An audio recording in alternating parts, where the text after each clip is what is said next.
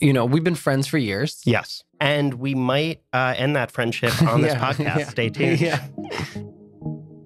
I'm Charlie Sohn, a screenwriter and journalist. I'm Agnes Reese, a pop singer and songwriter.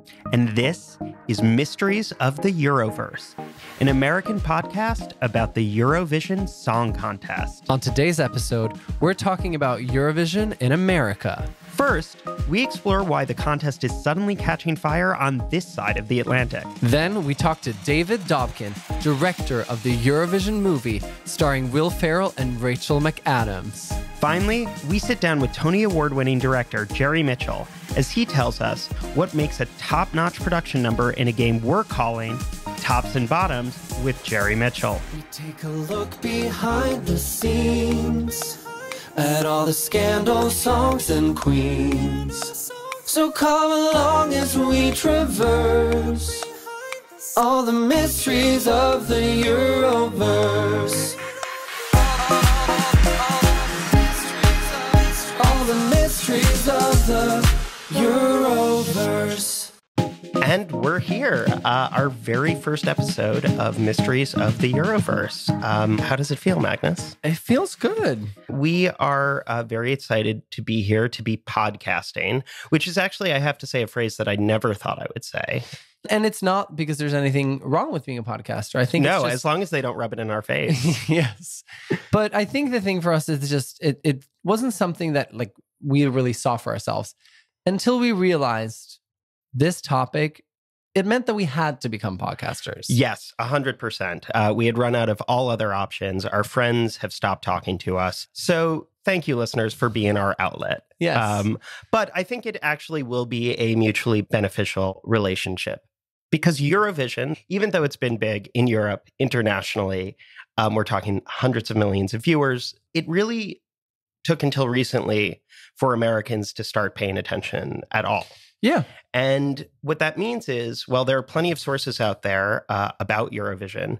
They're all aimed at Europeans who grew up with the festival. And as we've spoken to Americans, I think many people think they know nothing about it. But, maybe they're fans of ABBA or Celine Dion. Both of whom came out of the Eurovision Song Contest. And both of them won the competition. Yes. As an American who came to this sort of new, what I was not aware of were things like the bribery scandals, the fascist dictators who tried to manipulate the results, the censored gay kisses, the international incidents. And actually, this is my favorite, one contestant daring escape from a genocidal war zone to make it to the Eurovision Song Contest. And actually, Magnus, do you know who that contestant was? It's Celine Dion, right? 100%. Okay, great. So I think hearing that setup, I think many people might go, why are we the ones to sort of tell this story? Right. And the answer is because we're just that fucking charming. But no, I do think that we bring something to the table as far as this kind of podcast. I mean, Magnus, you are an artist. You've worked with Eurovision songwriters. And beyond that, you grew up with the competition. Yep. You grew up in Norway. And in fact, you were the one who introduced me to Eurovision. I remember going over to your place that first time and just being completely blown away. I literally watching it felt like I was on mushrooms. And that was only partially because I was on mushrooms while I was watching it. It really helped to have you there as a guide. And through talking to you about it, I began to realize that there are all these things that you don't see when you come to the competition fresh. There are things about the rules that are fascinating. There are things about the political history that are fascinating. You ended up writing an article about Eurovision for Politico. Right. And what could be very cool about this podcast is that that we're going to go at it from two different perspectives, right? Yeah. Like you familiar with the festival, having grown up with it. And I, came to it very recently. So the way we see each episode is it's kind of in a 3 split. The first segment is kind of history, context, and us delving into the theme. Yes. Then we take that theme into an interview with a Eurovision artist. And then the other interview is where we bring in someone from American media or pop culture who's also related to the theme in some way. And often it involves us introducing them to Eurovision. So to now move into this episode, the theme of this episode is Eurovision in America. Eurovision has been around since 1956. 1956 was the aftermath of World War II, right? Europe was still trying to stitch itself back together. And they had created all these institutions to help that process, right? Like the UN was about, here's a place where we can discuss politics together, right? Like the EC, which later, grew into the EU, was like an economic agreement. And then, there was, as there is in every family, the little queer cousin, Eurovision, dressed in sparkles. The favorite family member. At least mom's favorite. Eurovision really was the sort of soft power component, right? Yeah. And what was America's relationship like to it? So I think, many people in the US might not have heard the name, but indirectly they were familiar with the competition because they had heard a lot of songs that came out of the competition. 28 songs from Eurovision have charted on the Billboard Hot 100, which is the American Billboard chart. But 19 out of those 28 songs were before ABBA's Waterloo in 1974. And so something changed, right? And I think an important thing to look at in this is that these songs that were charting were covers. Right. So you have songs like, Volare, Love is Blue, Save Your Kisses for Me, All Di La, all songs that people might have heard, but they were covers. Right. So it's like Americans heard Dean Martin sing these songs. But then you think when things changed, right? 1974. That was the era where we were moving away from a world of covers. I think we were interested in a certain amount of authenticity from our artists. We wanted them to be singing songs that we thought were somehow specially connected to them. And, so covers just sort of stopped being a thing. And Eurovision lost its pipeline to the US. And it's to the point where after 1976, there was 20 years where there was no Eurovision song that charted in the US. But there was one artist who finally broke this dry spell. And, it was the depth of the lyrics, it was the craft of the songwriting, and it was just the iconic chorus that did it. Her song is the longest charting song in Eurovision history. In fact, you could say it charted a little on the charts, and then it charted a little bit more. Maybe even ooh-ah, just a little bit more. Yes, that's right. It was Gina G, whose song Ooh-ah, Just a Little Bit, finally broke through in the US market. But it was kind of became an anomaly. It immediately led into another dry spell. Yes. But the dry spell that was broken in 2021 really changed things. Yeah. There's been many songs charting since then. Duncan Lawrence charts with Arcade in 2021. Then the next year, Rosalind Snap charts in the US. And then you have Måneskin, who's become a huge band in Europe, internationally, but also specifically in America. Right. So we had, after all of this dry spell, we had 3 Eurovision acts charting in the span of like 2 years. In the span of 2 years. And not only that, like this year, Måneskin, same band, they won a US MTV VMA award, the Video Music Award. Yeah. And I think the only other Eurovision artist that I could find who had won an American MTV VMA was Celine Dion. And I think, this story of America waking up to Eurovision started, I think, in 2016, really, when Logo began broadcasting the contest in America, because it was not being broadcast in America. Correct. And, Logo really, I think, did a great job of sort of functioning the way they did for the gay community, which is sort of providing a home to this community and then, letting that community go on and watch real television once they became more popular. Right. And given the number of things that queer people have gentrified, it's amazing that we haven't been able to gentrify Logo. Still, the production value is just not there. So alongside Logo broadcasting it for the first time, Justin Timberlake was the one who was performing the interval act. Next, Madonna performs the interval act in 2019. And finally, the Eurovision movie comes out. So this is the Will Ferrell movie. And, not only did that movie come out, it was #1 on Netflix. Yeah, which... in America, specifically. Then in 2021, NBC started broadcasting it on Peacock. And then in a unexpected turn of events. Flo Rida represented San Marino, while I will say insisting that he had no idea what Eurovision is. Flo Rida is also not from San Marino, in case that's, spoiler alert. Well, and this is kind of one of those interesting things about Eurovision, right? Where it's like, you are representing a particular country. There are all sorts of different rules that each country has about what would qualify you to represent them. And it's very often that people are representing countries that they are not from. Earlier, someone might have gone, I heard they say Celine Dion. Right. Obviously, I know who that is. But Eurovision, isn't she Canadian? Yeah. Well, she represented Switzerland. Yeah.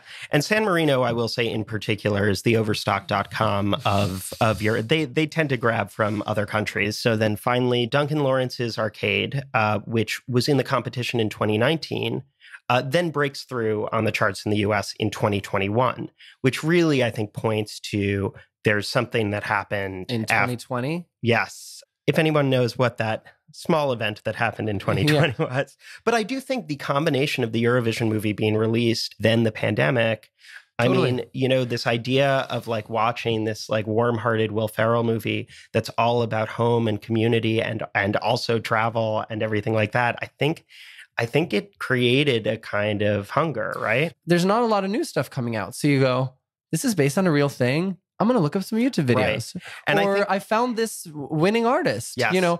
Duncan Lawrence is the only Eurovision winner who was the reigning champ for 2 years.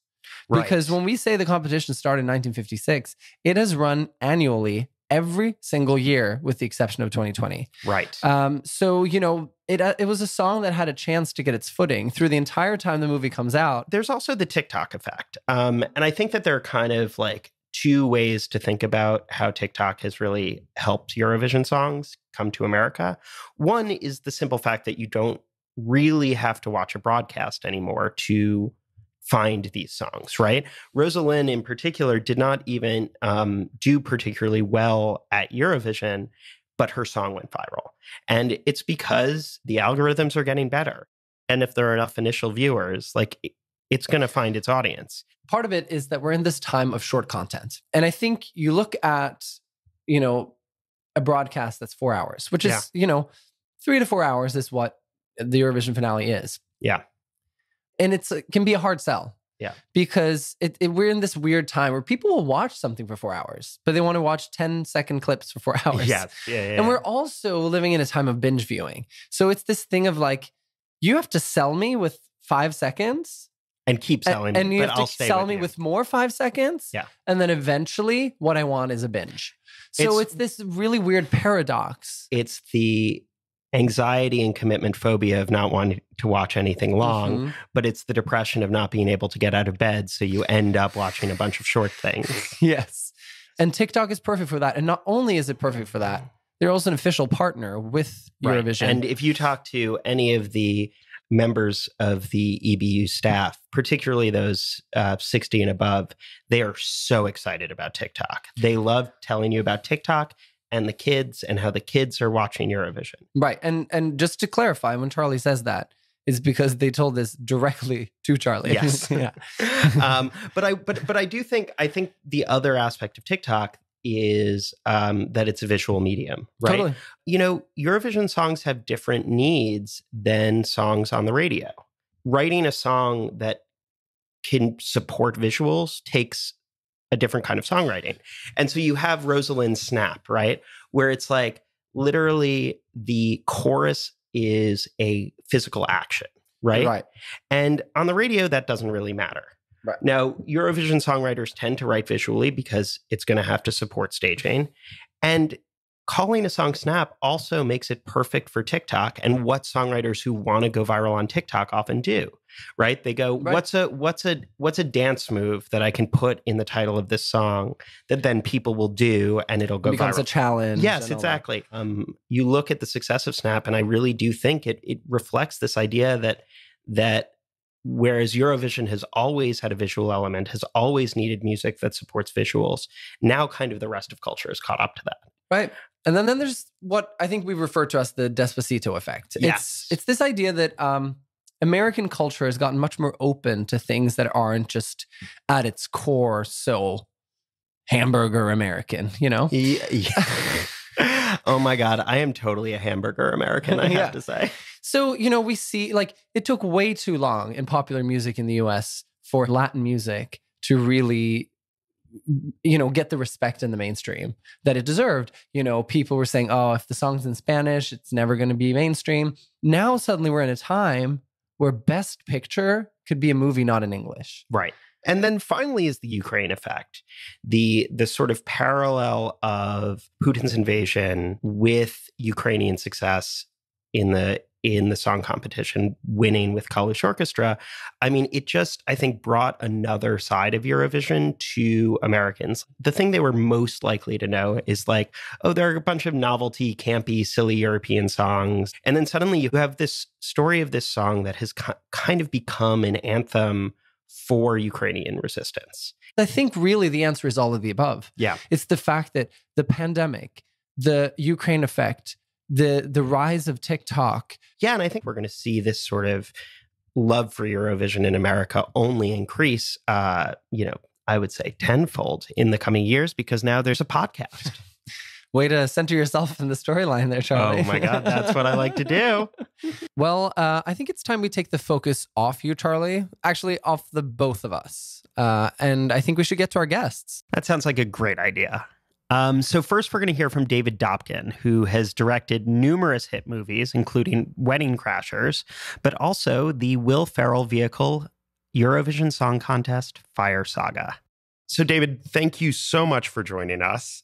To start off with, can you just talk a bit about what your impression was when you first got the script? I read the script. I loved it. I did not realize Eurovision was a real thing yet.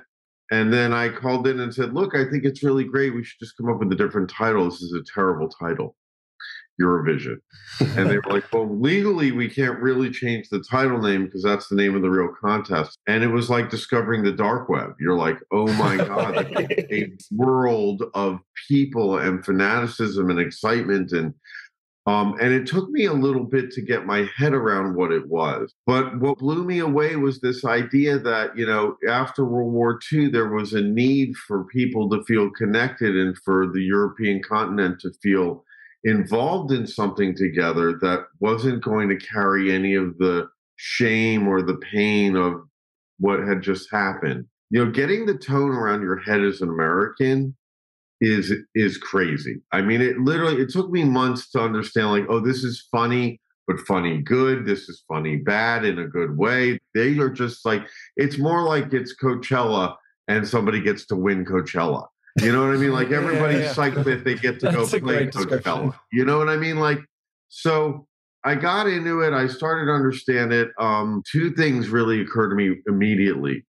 Number one, from a production standpoint, I was a little bit shocked because I was like, in America, we don't have 20,000 people at a live concert that is also a television show competition. Like those two things combining is very weird. So all of a sudden I started to panic a little bit and I realized very quickly, and I went to Netflix and I said, we need to go shoot the real Eurovision in Tel Aviv in like 4 weeks because we can't recreate this.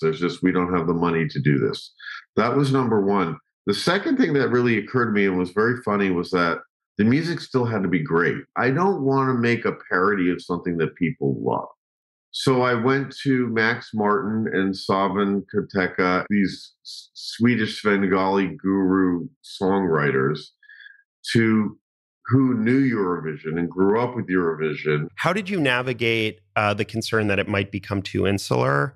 Because it does such a great job of like fan service to the Eurovision fan base, but also is obviously such just a big warm movie that anybody can come to and connect to. So was that like a process, or were you just like, we can reference what we can, but like, let's keep the characters grounded? It was a process of like, what does Americans need to know? What do they not need to know? Here, look, one of the gifts, by the way, that I got when going to make the movie was that Netflix wanted to make the movie for the European market. But they were really like, oh, we have 200 million people that watch this event in Europe, They only had at that time 140 million people worldwide. So there was a huge audience to capture, and this was a possible draw. There's so many singing competitions that Americans just adapted. I mean, there was zero confusion on the first preview in America.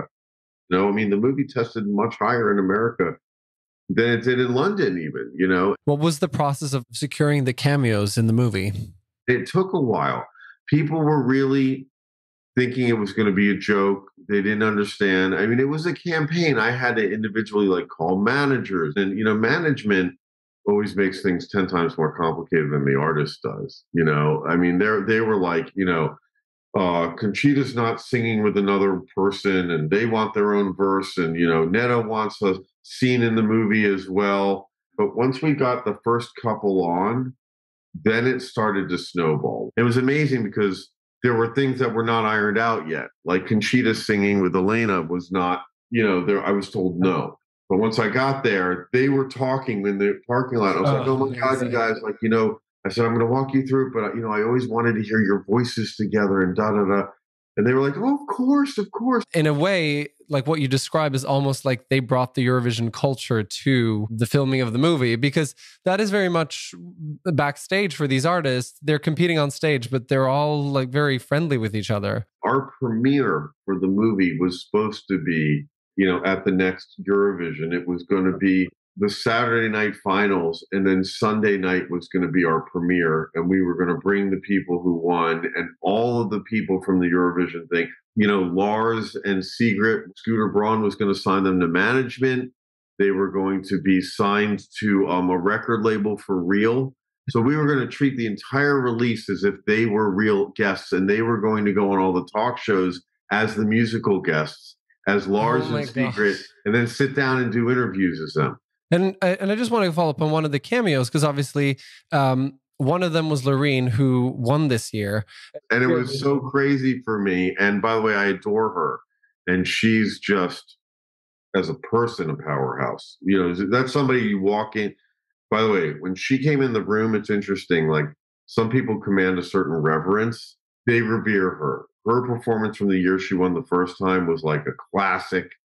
She was, fire. She was so passionate, and for her to come back and win again, I was like, this is impossible. And by the way, of course, now I understand how nerdy that is. Something very striking about the movie, I think, is how much music is in it and how much music is actually doing the work of storytelling in it.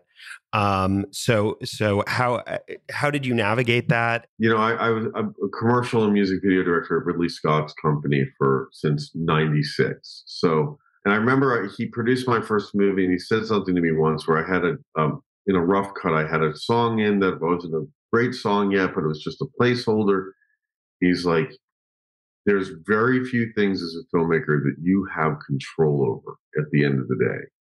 Great music, you have the choice. Half of what they're experiencing is the emotional impact of the immediacy that music brings. So when I went into this thing, it was interesting. We had a bunch of people demo songs for it, and a lot of people came back with parody songs. They were kind of jokes, you hit my itch, or whatever, and they were funny, but I realized they weren't going to stand up to the storytelling requirements of what the show is.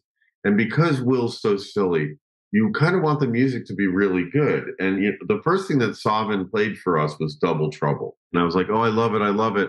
He was like, well, if you hadn't, we're writing some music for Ariana right now. We were going to change it into an Ariana song. I'm like, no, I want it. But you could tell they were writing to write music. You know what I mean? They weren't trying to write a Eurovision song. At the end of the movie, we come to Husavik, which was a song. It was very funny because at the time I had scouted all these places in Iceland to figure out where to set it. And I had my heart set on Husavik, but production was like, we're not sending you there. It's too expensive. It's too far away. I'm like, well, I already started writing the song and I'm using the word Husavik in the title. And they're like, well, then change it to Grenjavik. I'm like, it's not going to be Grenjavik. It's going to be Husavik. But, it was a song that had to emotionally capture what she was about. It had to address their relationship. It's something that only a musical movie can do, is give you somebody singing a song to another person. I wrote it for you. Like, that's what movie musical moments for me. My whole life I've dreamed of having a moment like that in a movie. And so we worked on that song a lot. There's 17 drafts of, like, some of these songs were honestly, Double Trouble never changed. There was a production pass and that was it. And I'm glad that you said that about how the music works. And I hate to bitch about this. In the Oscars and in awards competitions, it's supposed to be how the music is used to propel the story forward. Not it's on the end credits and we all love the song. Okay. And that's what 4 of the other 5 were. By the way, that whole piece of music that's during the voting section at the end, which is Saga. Yeah. That was a temp piece that nobody could beat. And my music people were like, "You're not using the whole piece. Are you using the whole piece? Like, it's a 6-minute." So the band heard it, and one of the guys was like, "Can I clean it up for you?" And he glued it in there. Man, I don't know what he did. It's magic, you know? Like, so even that to me is, and by the way, my composer's from Iceland, you know? In the very beginning, 5 minutes into the movie, he said, "Can I run to the bathroom for a second?" He left. And I'm like, okay, that was weird. And he came back and he was like, "I got very emotional." He goes, "How do you know about the ham and the beer?" And I'm like, "What? In 1974? And I'm like, "I was told that by when I was scouting Iceland. Well, somebody told me that there was an embargo. You couldn't get ham or beer." He's like, "Oh, yeah, there was a huge embargo." He goes, "But during Eurovision in Husavik, those fishermen would bring in the ham and the beer. And for Eurovision, like, we would all break the rules for this one competition." And he's like, "It's so emotional that you took the time to get it right." Right.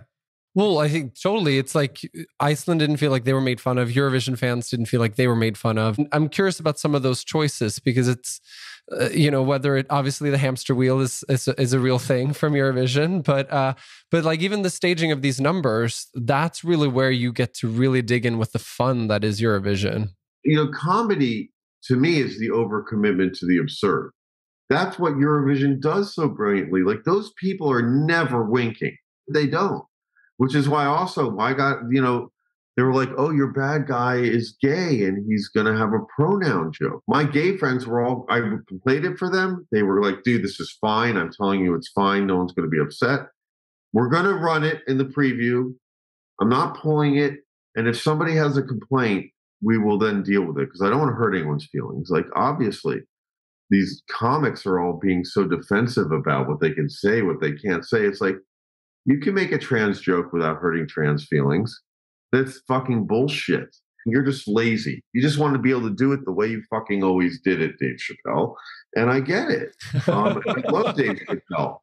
But when you're not representing people fully, then you have a problem. The truth for me that I loved about Lemtov is he's the bad guy because he's the antagonist because he's going to break him up. He's right about everything he tells her. He's ignoring you. You have a great voice. You should be somebody else. Right. He's actually the voice of reason. He's a good guy. I mean, casting Dan Stevens in that character, I feel like was such an interesting move, right? I said, "You remember the guy that was like the gorgeous guy that died in Downton Abbey?" He's like, "Oh yeah." I'm like, "I think he'd be funny as Lemtov." He's like, "Oh yeah. I think as an actor, he was wary of like where this guy sat. It's based on a real Russian performer. I mean, in Russia, there's no gay people in Russia. So he has this whole thing that they based it on this guy that is this crazy flamboyant dude who, like, has pictures with, Putin, and he's like looked at as this big pop star, and you're like, he's super gay and super really awesome.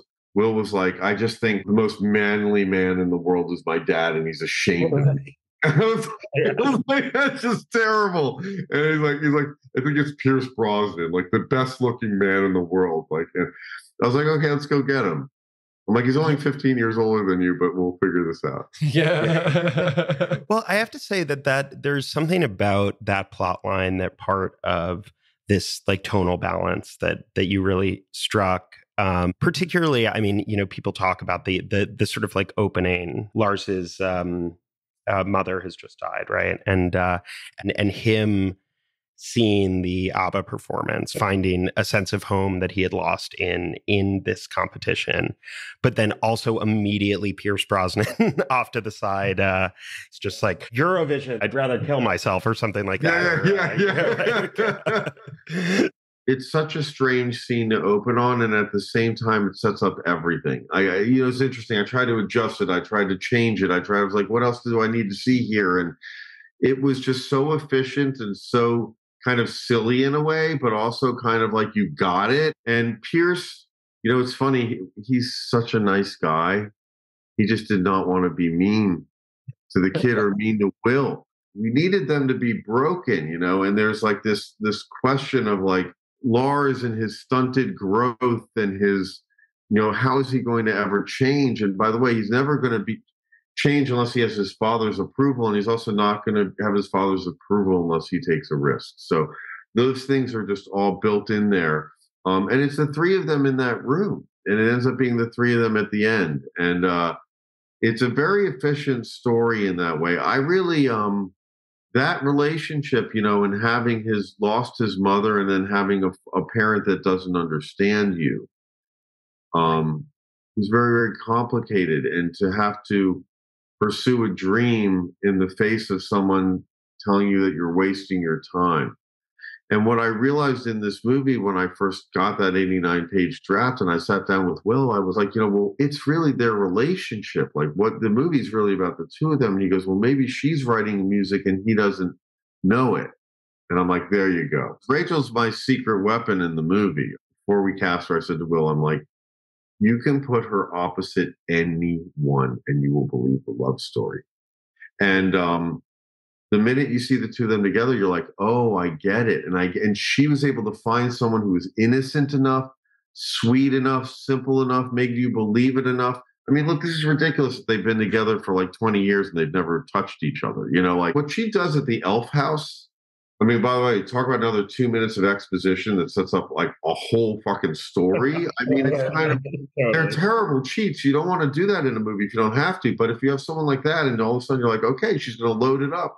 She's magic. Speaking of Rachel McAdams, want to go back to that Husavik moment at the end, because there's something, just in the context of this Eurovision podcast, is that like this idea of like representing your country or representing home, or that sits alongside this real sense of broader community, right? Like, and there's something in that moment where like both ideas are encapsulated, right? Like it's like the song that represents her hometown, and yet like so much of what that ending is, it is about finding a broader home or a broader sense of community. So can you talk about like kind of how you navigated that? I remember being like, Will, I think the whole third act you should be in it. I think you should get on that stage in your yellow thing. And he's like, okay, it's kind of crazy. I'm like, dude, we're kind of beyond that. You know what I mean? It's Eurovision.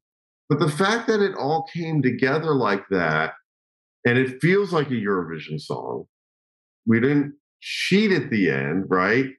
And that it's about my hometown. It's about like, we're here on this stage, but what I really love is being back there with you. By the way, it's the most romantic thing you could think of. It's so anti-patriarchy. The woman is singing to you to give up on your fucking shit. And I also think it's so amplified, especially in regards to what Eurovision is and represents. I remember we showed someone a video and they were going, they're waving the wrong flag. Did they like run out of money or something? And I was like, no, that's Eurovision. People root for everyone. And I think it's so beautiful. They both tells this story of home from a perspective that an American who doesn't know the competition can understand. I love what you just said. Here's the thing. I don't think we get home as Americans. I think we're actually very fucking conflicted about it. We left home. Everyone who is here walked away from something, or we went through the trauma of someone in our family having to or wanting to something, but we all walked away from home. Europe is still there. I think that what's so special about Eurovision is it is about home. It is about your country. It's not in a we're better space, but it's in look how sophisticated what we're talking about is. Like, but that's something that the movie gave me the opportunity to do as a director. There's these reasons we come together and we gather for these things. And out of the wreckage of World War II, which was so fucked up, the fact that they invited Germany, the fact that they invited Italy, everybody was allowed to come and be clean again and start over. Dude, Americans aren't that smart. We don't get this yet. We're in the adolescence right now. That's why we're dealing with authoritarian insanity. They've been through it, but they're on alert. In Germany, they know how to teach about the Holocaust. We can't teach about slavery. We're trying to hide it, dude. Are you kidding? This is fucked up. Actually, like, one of the early German entries, I think, into Eurovision was actually just a song about needing to face the aftermath of the Nazi regime 15 years after the end of World War II, when that number was like broadcast on television. And you're just like, compared to like here, where like 200 years, like, we can't come to terms with any of that. And it's so funny today. Like, it's like all these conversations about Twitter and stuff like that. And it's like, oh, well, we're losing our public square and like blah, blah, blah, blah, blah. And yet here, like, there's actually one where it doesn't devolve into people, having like food fights on the internet. And it's like kind of amazing. That's exactly right. Yeah. And by the way, they do talk about politics and they talk about ridiculous shit. It just goes to show you how insular our worlds are, that I didn't know anything about this 3 years ago. And, when Will was like, this is bigger than the Super Bowl, I was like, what are you talking about? That's the line I always use. What you're talking about. Yeah. And then you look at the numbers and you're like, oh, this is crazy. But is there a world where a sequel is something we might see? We've talked about it. I hope so. We'll see. Netflix is, they're incredibly cagey. Too bad, because, Netflix had Eurovision broadcast rights for the 2 years after the movie as well. So right. If we had that premiere and the roll-in, I think we could have had a different thing in America with Eurovision. Well, I mean, just sort of off of that, talking about the Oscar performance. And that was beautiful. We really put that together with Molly singing and getting her to Husavik. And by the way, this town of Husavik put it together. If you go to Iceland, every school in Iceland sings this song now. It's really amazing. And when you go to Husavik, the quotes are painted around the town. And the first Eurovision museum in the world has opened up in Husavik. It's a wonderful, amazing, weird thing that's happened. It's also, Iceland was such the perfect choice, but I don't think there's any country that has a higher percentage of people watching Eurovision. I think like, no broadcaster in the US would ever talk about having over like 90% of the population watching. I know that, show. watches the something. Country stops literally for Eurovision. Well, and also there's that thing where it's like, because Iceland has never won, right? But the year the movie came out, the expectation they was would have won 100%. Yeah, Cody, whatever that guy's name was. Yeah, Dottie Fryer, right? Yeah. Dottie. Yeah, Dottie Fryer. He got ripped off. Yeah. By the way, the funniest thing was when he started re-recording the songs from Husavik. I was going to ask. He started to re-record them and put them up because. Yeah. I love that it kind of played out what happened in the movie, because I think he was like, all of you have been asking me to do Yaya Ding Dong. Fine. Okay, fine. I'll do it. Yeah. Thank you so much for taking the time. What a lovely, you guys are really smart. You know the movie really well. Yeah. I mean, it's really remarkable how you guys really hit the bullseye on that. So thank you so much for taking the time. Next up is Jerry Mitchell, the director-choreographer of Broadway's Kinky Boots and Legally Blonde. Okay, we are here with a two-time Tony-winning director-choreographer known for getting Broadway whipped into shape, Jerry Mitchell.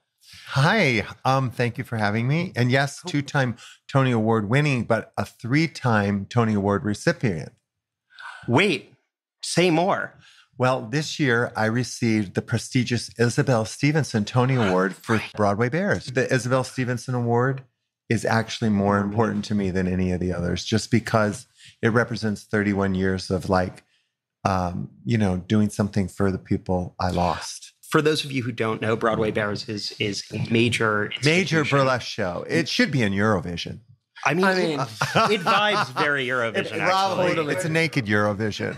Okay, so we wanted to have Jerry on the show because throughout his career, he's proven that he knows how to make a number work. And we're hoping that he can give us a little insight into what separates a winning Eurovision number from one that ends up with the dreaded NQ. NQ, non-qualifier. Oh, so these are original songs. These are original songs. Yes. So never been heard. Yeah. So officially, So you're really talking about doing a production number in a Broadway show. totally, Basically. totally. You And got the interesting sets, you thing got is, costumes, you got a star, and you got a new song that nobody knows. That the audience is not heard. Good luck, motherfucker. yeah, exactly. and also for the grand final, Why don't I enter the Eurovision contest with my song from one of my musicals? Well, Do you get a recording career or something? I mean, I will say ABBA and Celine Dion won the competition, so you know What? Yeah. correct. The only reason we know ABBA in the US, Before?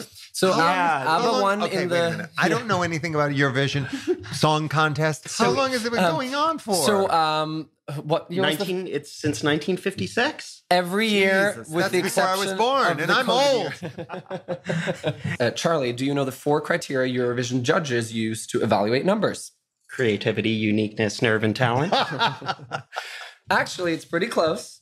Eurovision judges are actually looking at the vocal capacity of the artists, performance on stage, composition and originality of the song, and overall impression of the act. So I think what's worth adding is that you can max have 6 people on stage for each number. Oh. And I do think there's something Now interesting. Jerry's not interested. Only 6 people. So Well, we're it's talking like- Kimberly Kimbo Eurovision. Janine Tesori's got a great number for next year. Oh my God. Okay, then I think that means we can start our game, which we are calling Tops and Bottoms with Jerry Mitchell. Yeah, absolutely. That was the song from Broadway Bears 25. Wait, really? It was called Top Bottoms of Burlesque. Oh my God! Wait, We had sassy bottoms. We had bossy bottoms. We had a whole bottom sequence, like the 4 seasons of bottoms. Andrew Lippa wrote it. It was incredible. It would definitely win Eurovision. But we had 110 performers in that number, so I don't know. We'd make it. yeah, you couldn't get it down to 6. No way. No, we need more bottoms than that. Yeah. So Charlie, what are the rules of the game? Okay, so the rules of Tops and Bottoms with Jerry Mitchell, at least this version of Tops and Bottoms with Jerry Mitchell, is we are going to show you a live Eurovision performance, and you are going to react to it. And then you're going to tell us whether the song placed in the top half of the countries in the finals or whether it was towards the bottom or didn't even qualify. Top or bottom? Yeah, top or bottom. Top or We're bottom. keeping it, no sides in this game. 50-50. Yeah, no sides in this game. So, Jerry, what do you know about Eurovision going into this? I watched during the pandemic the movie that was made with about Eurovision. Yeah, the Will Ferrell and Rachel McAdams. Rachel McAdams. No, she's brilliant. she's amazing. I love that one. And you know, like, and how Will Ferrell kind of found that project in a way is very similar to what this podcast is all about. Because Will Ferrell married a Swede, and that's how he was introduced to Eurovision. Really? And I found my Scandinavian. and so, you know, it's like, I think that when one is introduced to Eurovision, you can't help but love it. So with that, we can move to Karja, who is from Finland. His number Cha Cha Cha from 2023. That's this year. Ooh, Karja Green. He just kicked through some wood. That is not a bottom. This is definitely a top coming out of here. Oh, there's pink people. Yes. Surprise. He's holding the strings. Mm-hmm. He's a puppeteer. Cha, cha, cha, cha. They're not doing the cha-cha though. I think I'm gonna stop it. Okay, you are not feeling this. Putting them in the bottom, even though I think there are a lot of wonderful sort of Elements. things. I'm gonna go. This is style over substance. So interesting, because this was actually the number 1 song with the voters. But so I should explain the fact that the way Eurovision works today is that it's half jury votes and half televotes. Yeah. So the industry professionals were not a fan. It's quite well presented. Yes. You know, this video and the film work and him coming out of the box and them coming out of the box. Very well The directed. color, green and pink. There were great elements, but you shouldn't know where the choreographer stops working and the director starts working or the costume person stops working. Who came up with the idea there could be 12 people working on this number, but they all have to be thinking like one. Okay, what's next? Okay. Yes. So I'm one for one. So the next step is Constructus in Corporo Sano from Serbia, 2022. Bangs. She's got bangs. got bangs. I think Hal Prince did this musical. It was Rosa. To be healthy. To be healthy. To be healthy. To be healthy. I'm just going to let this play I feel like this is the new version of Fiddler on the Roof. Is Eurovision supposed to be pop music or is it supposed to be like theatrical music or is it supposed to be It's not supposed to be anything when it comes to style, really. Whew, There's been rap, there's been hard rock, there's been ABBA. It felt like I was watching a theater piece. Yes. That's exactly what I felt like I was 100% would watching. agree with you on that. So I don't know if Eurovision goes for a theater piece. I thought it was very well done and very clean and very specific. I don't know what the hell she was saying, but I didn't turn it off because I was compelled to watch her. This was a surprise Eurovision hit. Really? So it finished number. She was magical. She's absolutely incredible. If I do a production of Fiddler on the Roof, I'm going to have her play Golda. Oh my god! I mean, she's like that. Like she's an actress. By starting the song talking about Meghan Markle's hair, It grabs you. It grabs you, but it also kind of helps you think it's going to be a kitschy song. Yes. Right? It's going to be jokey. It's going to be ridiculous. And by the end, you know, we're now talking about like body standards for female artists. Yeah, she makes you listen. Right. Totally. And That's I the think, difference. And I That's think the difference. She really makes you listen. Yeah. The other one just before that, the thing about that song is it was an aggressive song.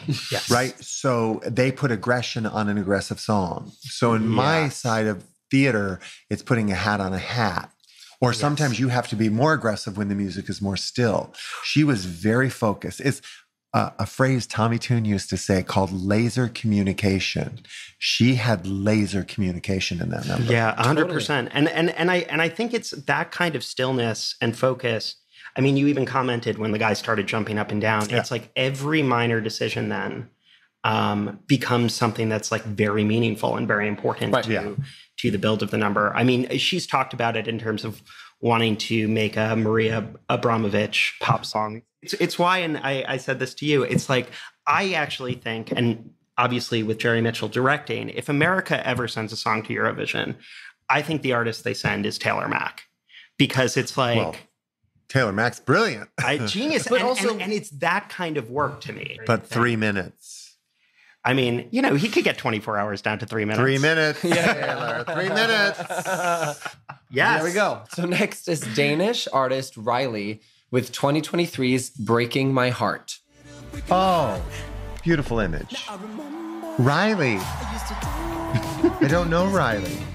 Is Riley a big star in their country? So he actually became big on TikTok, mostly among K-pop fans in Korea, I believe. So During the pandemic. Yeah. I think Riley could open for Taylor Swift. Oh, totally. Oh, I could totally completely see that. I mean, it's very young. Yes. Do young girls vote for Eurovision? I mean, they are very strongly going after a TikTok audience these days. Like, you talk to anybody who works This is 2023. This Yes. is, yeah. And also, like, one of their official partners is TikTok, which is definitely... So I'm going to say Riley ended up in the top. So here's the thing. Riley was disqualified. He was an NQ. In Q. NQ. And this is like the most youthful, heart stoppers, High School Musical, the Musical 3 performance. And you would think this person probably has 1 billion followers on TikTok. And he does. And is definitely a star and could definitely open for Taylor Swift. Yeah. And yet Eurovision says no. So Riley didn't need fucking Eurovision. No. Exactly. But I think it does also speak to something about the rules of the competition too, because I think that, they require you, all lead vocals have to be live. They keep the vocals very dry, and they do not allow the use of any tuning. But it is interesting because you're as a songwriter, sometimes you sit there and you listen to a track like Breaking My Heart, and you're like, the vocal stacking is so cool. The falsetto stuff is so cool. I wish I could do that.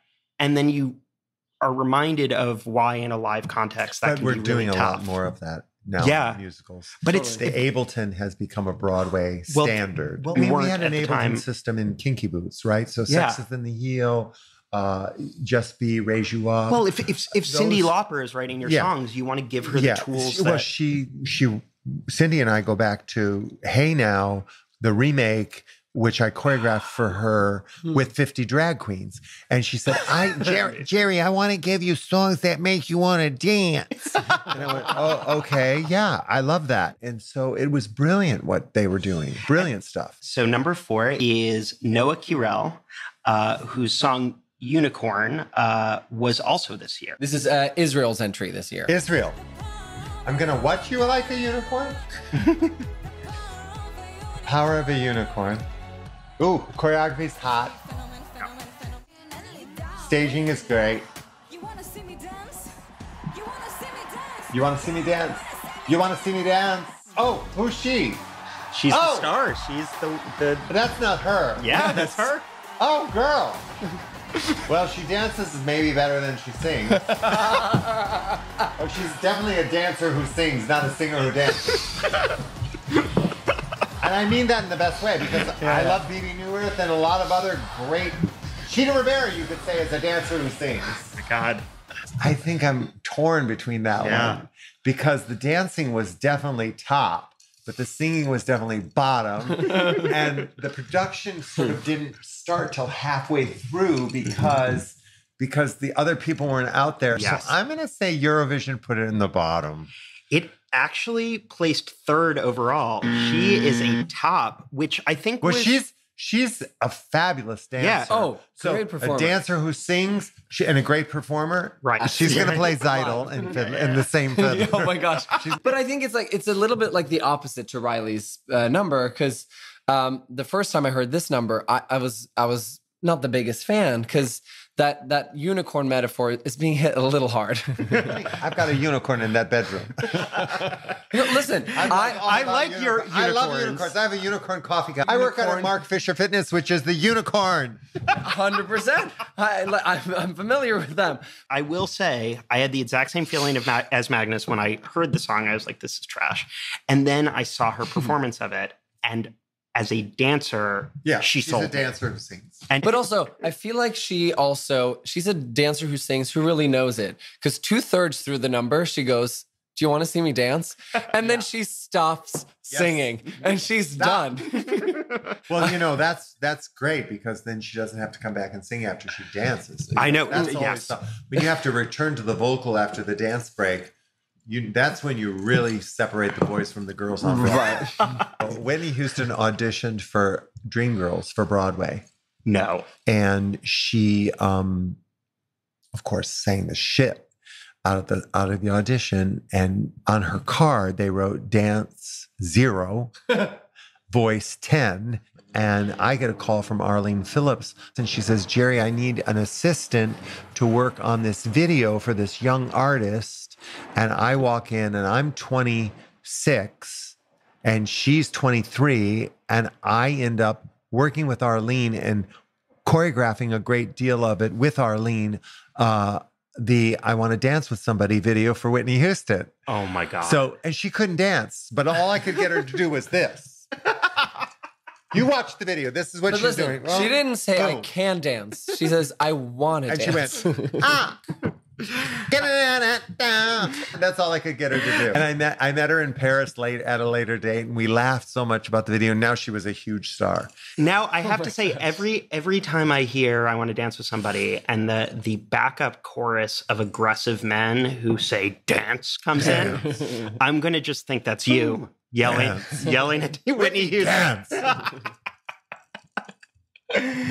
So next is Anna Bergendahl. This Is My Life, 2010, Sweden. It's Jane Krakowski. I mean, a lot of people in Sweden look like Jane Krakowski. Now we gotta. Driving. Yeah. Took 2 minutes to get to that. I'm gonna stop this. It's a kind of a bottom for a lot of reasons. Oh, we want to hear every reason. But first, before you go into it, I want to just say that you are 100% right. This was an NQ. Because when I saw her, I went, "Oh, it's Jane Krakowski."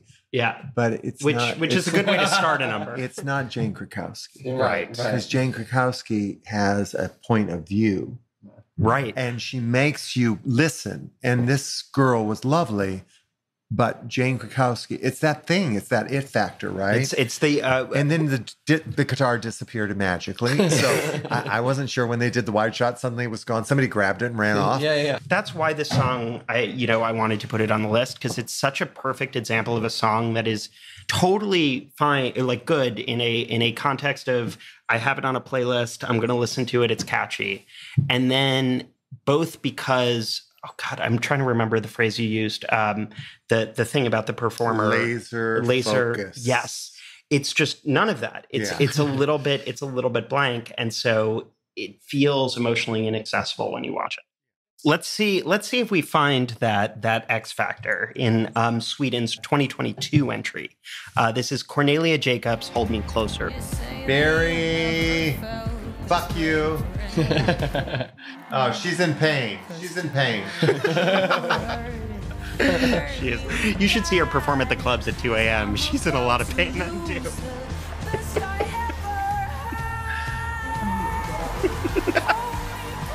Eurovision, you better vote yes. I vote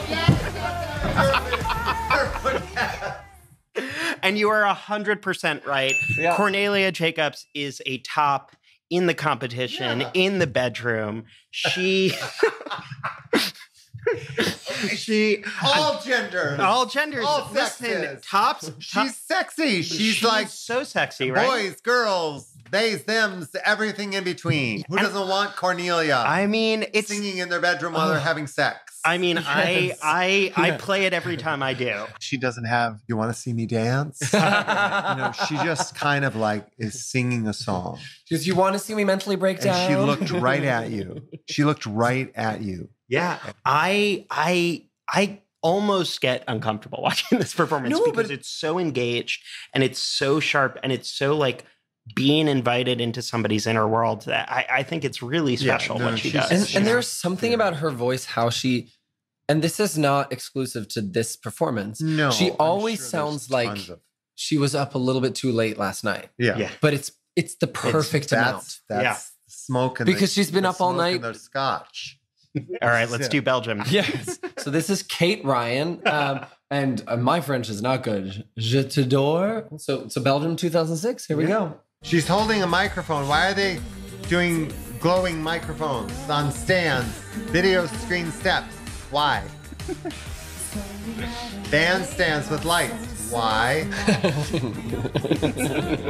I just want an entire podcast. Different topics, just being like, why? Okay. You know what this reminded me of? This reminds me of a number on the Tony Awards when you know the show's going to close. Oh my God. But I'm glad Kate Ryan kept it open TV, for the. It's like, I love this. I love this. Yes. I love this. Why did the show close? Which I have to say is the thing I find myself asking most of the time. Yeah. Well, I ask myself because I've had many of my shows close. Why did my show close? If only one day I hope to have a show that runs long enough that there is a closing that's a surprise.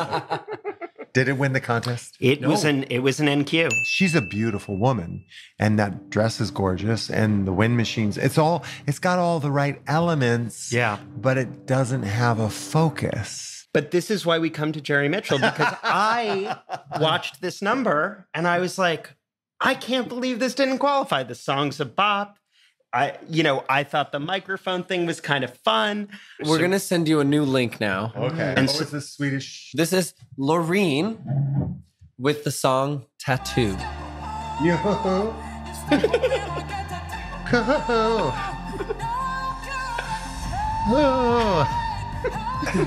Jerry Mitchell's cover is coming out shortly after Devil Wears Prada. She's sandwiched in. She ain't got no room. She can't even stand up. All right, Lorraine's the star.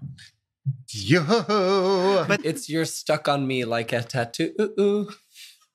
God. So Well, look, the lyrics, that makes a lot of sense for people today. Yeah.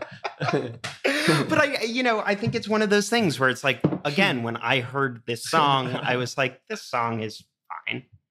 And then I saw this performance with this like stunning, strange, Swedish woman. And I was like, I might be obsessed with you. It's a star performance. So, after watching all of this, Jerry. Yes, I'm listening. What are your thoughts? My thoughts are Eurovision is a fantastic show with amazing artists trying to present 3-minute musicals. I think that's amazing. That's a perfect way to put it. Yeah. And if the tone is right and everyone's on the same page, you're going to win. And if everyone's on a different page, you're going to be in queue. I really hope that this becomes a part of your new everyday lingo. Yeah. In queue. This number. In queue. When I say that they're doing a 3-minute mini musical, yeah, they really are, because Eurovision isn't about the song only, even though it's a song contest. It's about how you present that song, the costume, the lighting, the camera work, but most importantly, who is the center of that whole thing? Who's the performer? And I think the thing that's amazing about Eurovision is you have these artists that a lot of them are huge stars in their own country. Yeah. They might be the judges on their version of The Voice or whatever. Yeah. And then they walk onto this international stage and they go, my face means nothing. My name means nothing. All I have is I can present who I am as an artist in 3 minutes and this song and the staging. And that's all you have. I will say your face means nothing. Your name means nothing is actually what Jerry Mitchell tells every actor when they walk into his No. Eurovision is really a modern day 3-minute opera. It's like opera in many countries. You're going to see an opera and you don't understand the language it's being presented in. But if the director and the creative team are so clear in the way they're telling the story, you walk away going, I felt that, right? Totally. I will say my favorite moment in La Traviata is when in the middle of an aria, she goes, do you want to see me dance? Eurovision in Sweden, directed, choreographed, produced by Jerry Mitchell. Yes. Amazing. Thank you so much. Thank you, guys. This was incredible. Amazing. Charlie, I have to say, I was blown away by both of our guests this week. Yeah, totally. Smart, funny, and in Jerry's case, great at making cocktails. I mean, I am still hungover. Same girl. Next week is Queerovision, where we talk about the queer history of Eurovision. We have some very exciting guests for you.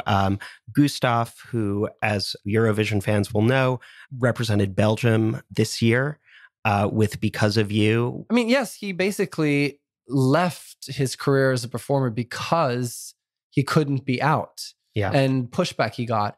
And then here he is on the world's biggest stage with the queerest number you could imagine. Yeah. And we've also got Tony-nominated actor Robin de Jesus, who you may have seen in Netflix's Tick, Tick, Boom, Boys in the Band, or Hulu's Welcome to Chippendales. He's going to drop by and play a game called Gay or Eurovision. Anyway, that's next week. So, come back and listen to us then. And until then, happy Eurovision.